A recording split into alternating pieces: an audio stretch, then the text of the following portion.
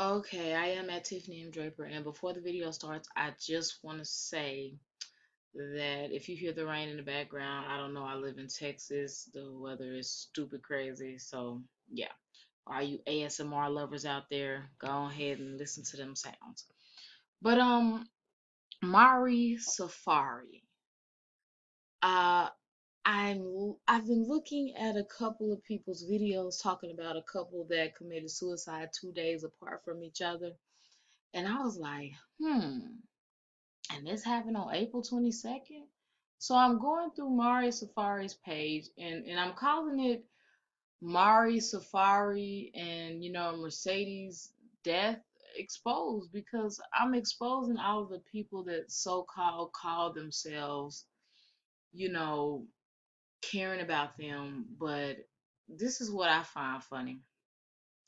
They're all talking about how they miss Mari, but they apparently were ignoring him enough for him to feel ignored and that nobody cared. People always want to claim they miss you, but when you were alive, they ignored you or barely had time for you or stood you up or didn't want to listen to you. And I was listening to a popular YouTuber, and she was basically saying, look, you need to be able to vent.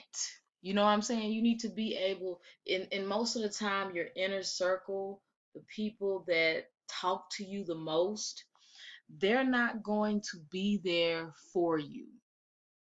The people that, no one say talk to you the most, but the people that you feel like you should be able to count on the most, they're not going to be there for you. You see what I'm saying? When you need them the most. But you still have to be able to vent, and that I understand. And for the people that's been watching my videos lately and you think, oh, she's gonna say something disrespectful, she's gonna blame the person. Nah, man. If it's one thing I do understand, is you will find yourself at that breaking point so many times in this life, because we're surrounded by people who don't truly care about us and love us in the way that they should. You feel me? And if you don't feel me, then please keep watching this video, because as I'm scrolling, and forgive the lag of the page loading, because like I said, it is raining. You know that affects the Wi-Fi. But anyway, as I'm scrolling down the page, you will see so many people tagging Mari Safari. Oh, I miss you. Oh, I love you. You got even people trying to run games. Well, I started a PayPal, or I started a GoFundMe so that you can give money to his mom. I guarantee you that money probably isn't going to make it to his mom. Now, I want to get into what I feel about it. I really feel like, we all hear that cliche saying suicide is a permanent solution for a temporary problem. But let's keep it real. A lot of these problems we have in our lives, they're not temporary. They go on and on and on. And we as human beings, there's nothing weak. There's nothing weak about a person that commits suicide, and I'll tell you why. Death is one of the most feared things, if not the most feared thing in this life. And for somebody to bring death upon themselves, that takes a strong individual, because you're going to face the unknown. All these scammers out here trying to tell you what happens after death, and nobody knows what happens after death, because you gotta be dead to be able to find out, and you're not gonna be able to come back to tell us living people what happened. So I don't believe Mari Safari or his girlfriend was weak. And also, this, it did bring back Romeo and Juliet vibes when I heard about the story of modern day Romeo and Juliet, because Romeo and Juliet truly did love each other. If this was really a real, if Romeo and Juliet were really, really, really real, somebody come in and let me know. Um, my whole life I've heard this story, so let's go with it. Let's say it's real. I believe it's a beautiful thing that in this day and age, that a young man truly did love a young woman. You see what I'm saying? Because was it beautiful that he killed himself? No. So don't come on here getting it twisted in my comment section. I am saying I believe that it's beautiful that he cared so much about this young lady. You see what I'm saying? Not that to the point that where he would take his life, but I thought it is beautiful that it shows that men, and especially young men of this day and age, are capable of loving young women. I say it all the time. I don't think some of my homeboys understand what I meant, but I think it's a beautiful thing when a young man, his heart is broken, because it shows that he's capable of loving. Because we see in this generation, people always saying, "Oh, we don't love them hoes," or "Don't show them hoes no love," or they make it seem like a man is soft or he's a simp if he shows his woman any type of love. You see what I'm saying?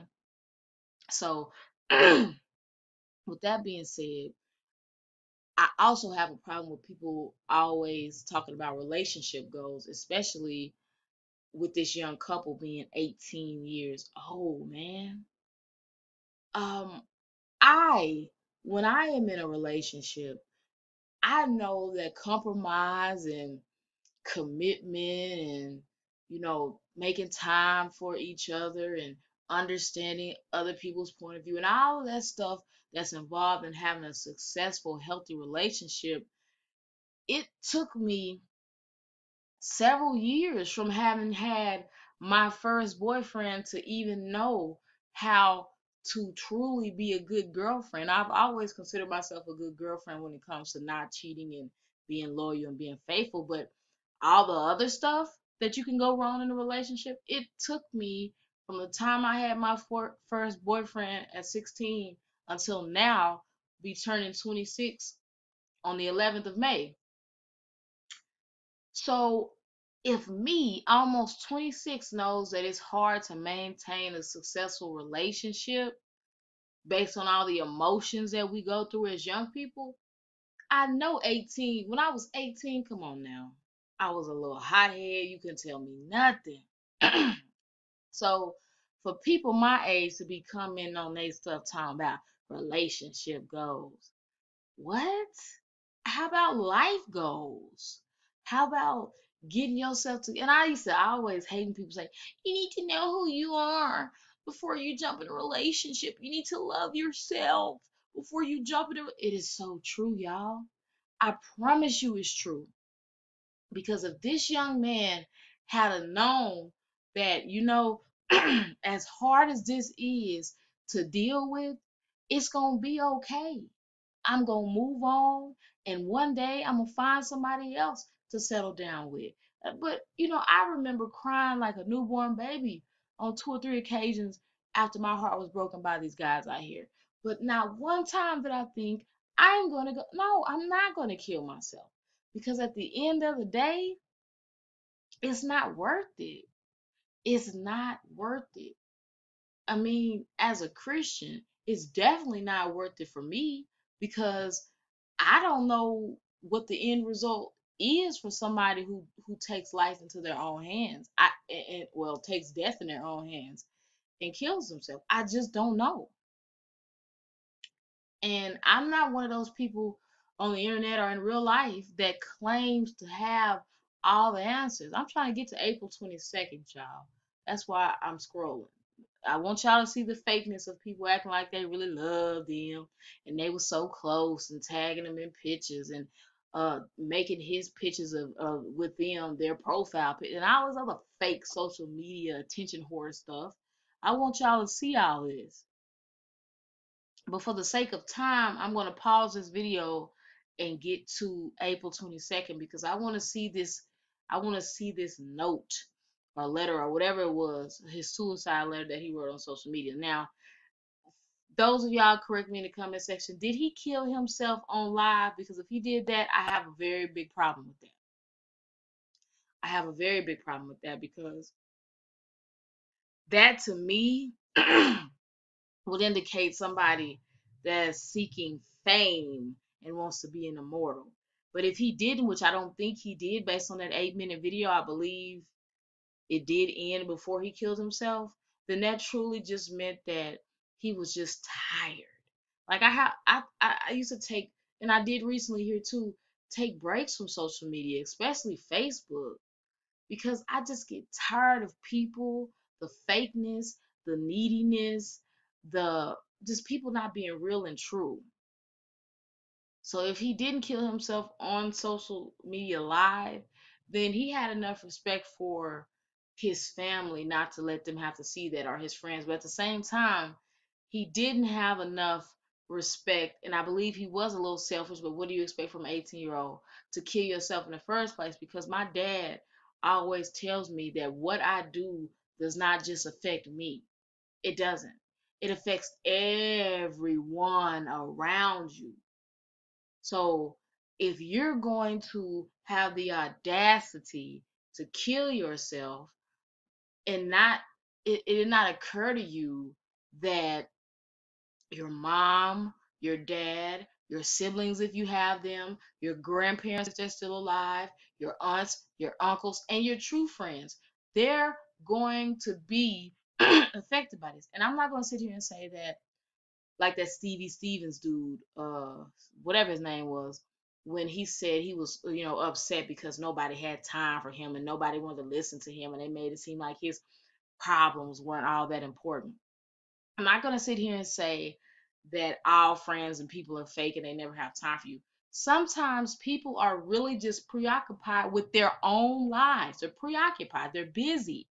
They have their own problems. It's not that they don't care about you, but they're just trying to keep their head above water. You know what I'm saying? They're just trying to make sure they don't go crazy, or they don't lose it, or go off on the people that's pissing them off on their jobs, or go off on their family that won't get it together. You see what I'm saying? Or keeping up a bunch of drama and strife and confusion. That's why I say that cliche saying, "Oh, suicide is a permanent solution for a temporary situation." No, a lot of us are stuck in situations not because we refuse to get out or we don't want to get out. It's because we can't get out.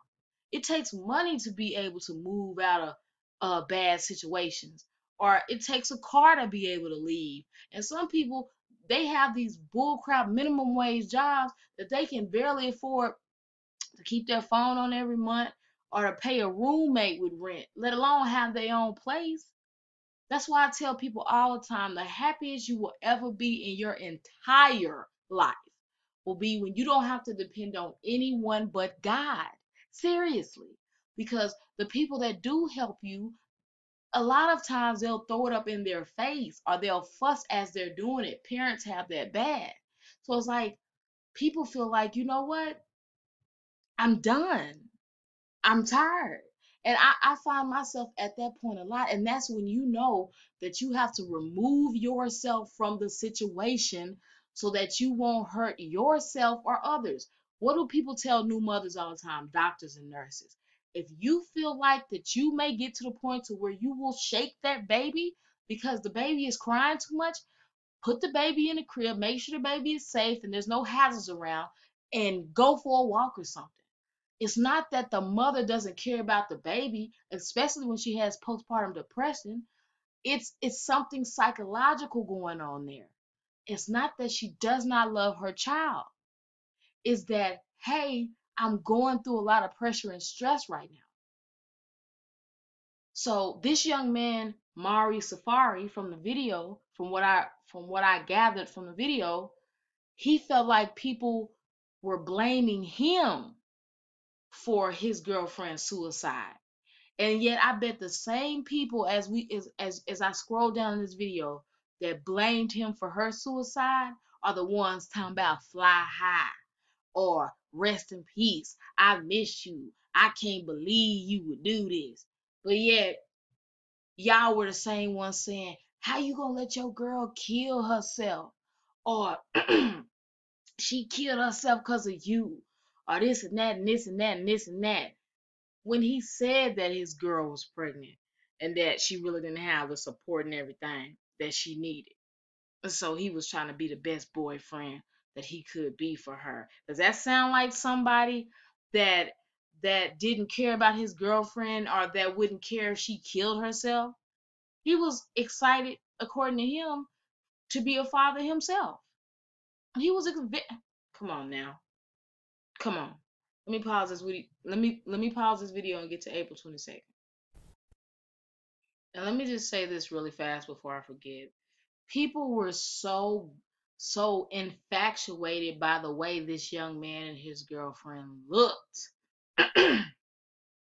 That is why he and her, I believe, felt as though nobody would really take them serious if they said they were having problems, be it relationship problems or their own personal problems.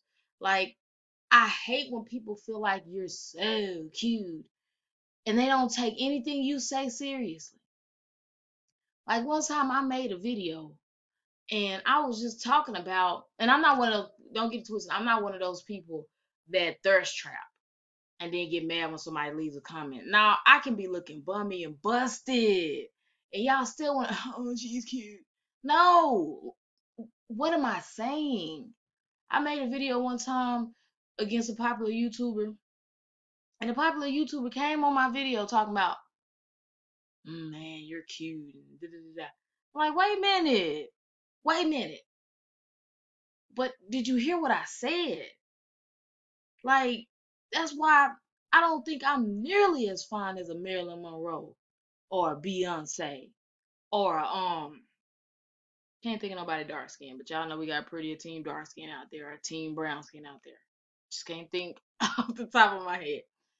But I ain't nearly as fine as them. That's why I think beauty and fineness and gorgeousness and drop dead gorgeousness is a curse. I would hate to walk around looking like Marilyn Monroe or Q Quincy from Star. I would hate that because people don't truly really like you for you. They just want to be with you for your looks or to have a pretty baby or all this other foolishness. So when people like him, they can't even get people to take them serious beyond uploading a fine, sexy picture. That's all people want to see. And most of these people do crave that attention and that love. So I mean, they're partially to blame because they feed off of that type of attention, especially ugly people.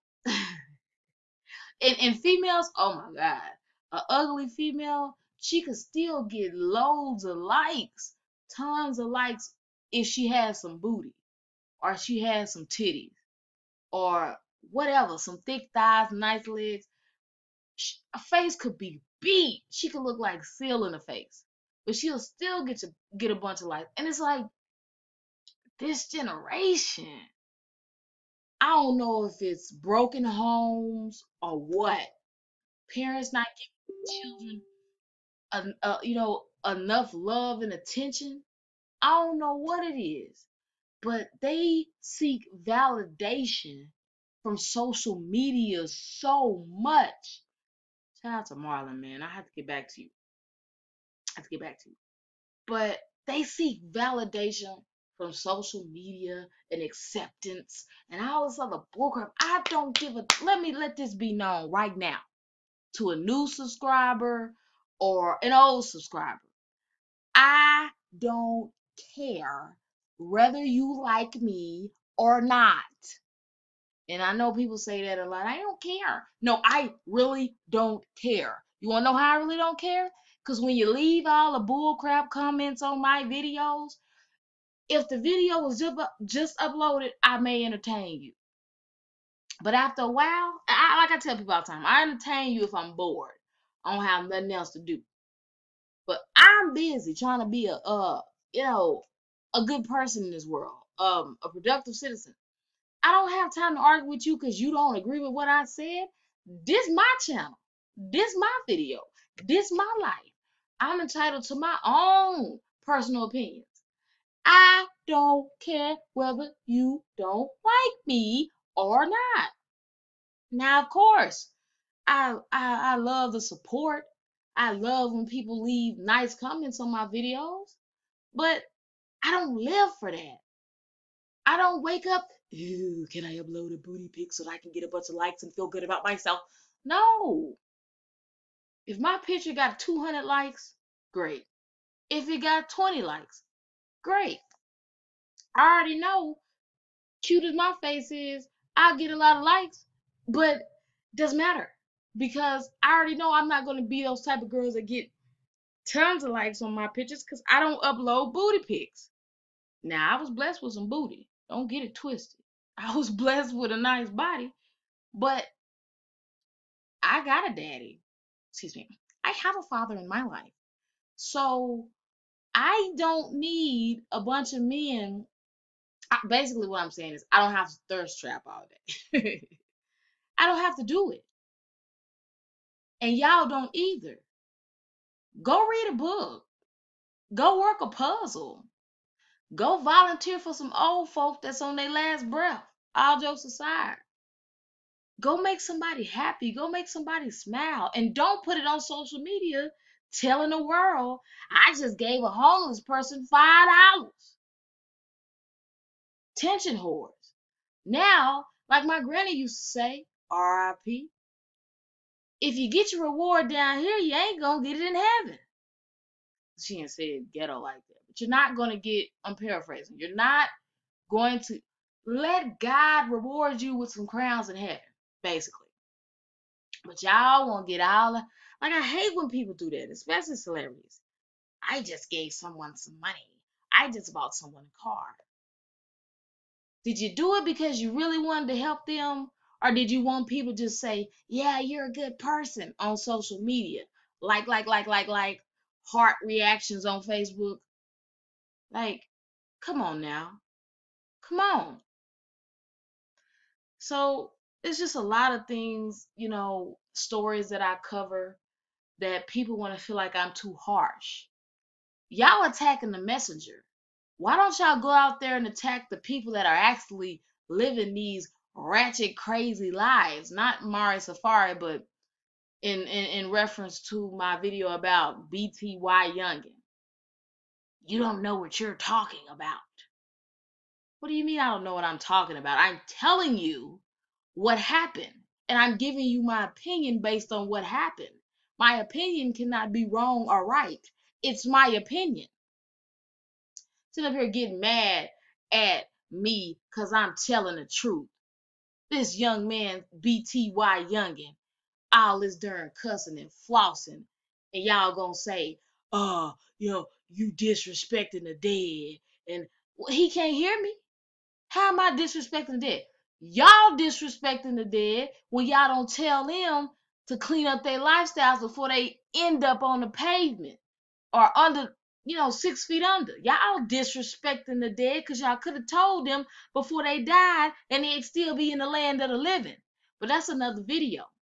People come in on my video talking about you wrong for that and calling me out my name and I'm being disrespectful because he has a family. Right.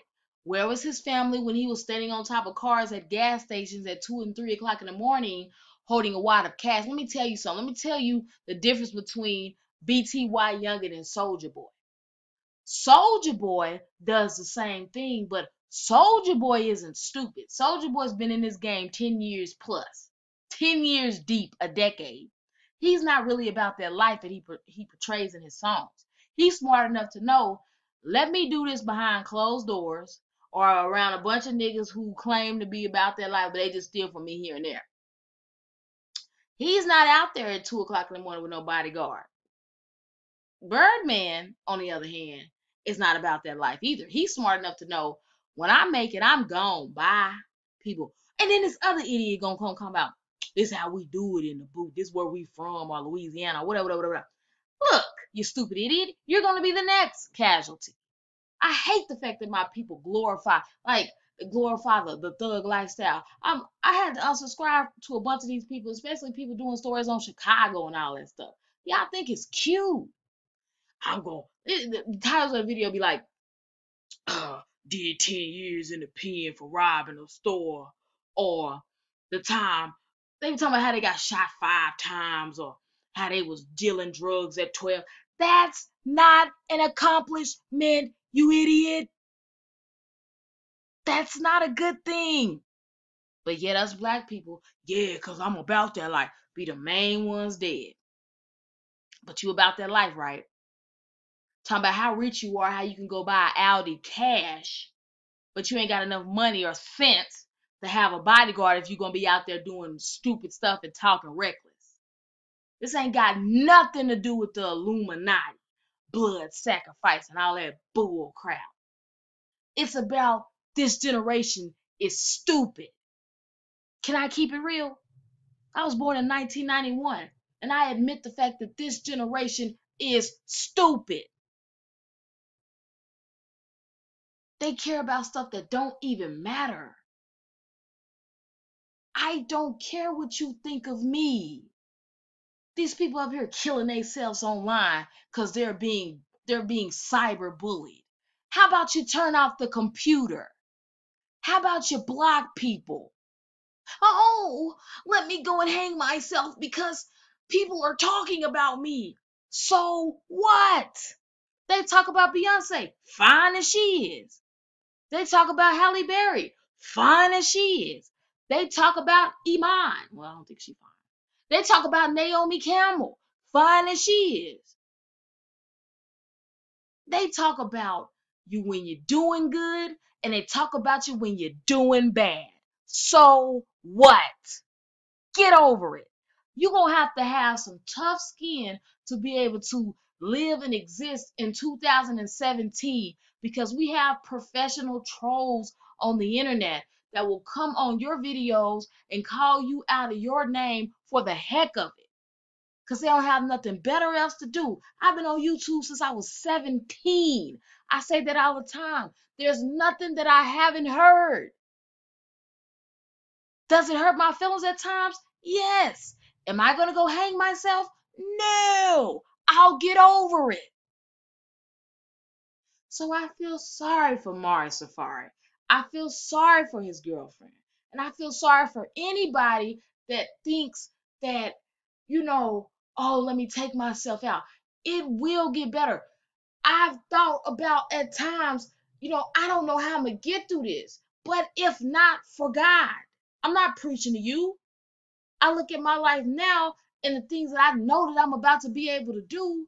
What if I took myself out? What if I did that? Because people don't like me. I don't give a fuck. Excuse my language. Y'all know I don't cuss on YouTube like that. But I don't care. This is my life. Live your life. I don't live for other people's validation and approval. And y'all need to get to that same way. Don't just say I don't care, but really care. Don't care and mean it. Make yourself not care. Make yourself not go see if the people that don't like you is talking about you on your page. Make yourself not respond when people try to bring you into their drama or create drama with you. Make yourself not care. Are you going to be the next person people talking about that done killed themselves? Now, with that being said, I am at tiffanymdraper. I got 1.3 million views on YouTube for a reason. Because I be talking. And I say something with some substance. I'm not twerking. I'm not showing my body. I'm not making videos to go viral talking about sucking dick and all that other stupid crap as if I don't have nothing else to offer but these sexy, juicy lips that my daddy gave me. I love people. I want to see people make it, be successful, but most importantly, be happy. And it is possible in this life to be happy. You just got to void out all the bull crap. Filter the bull crap. Put God, then put yourself first. Cause don't nobody love you like you. But you gotta love you. Peace out.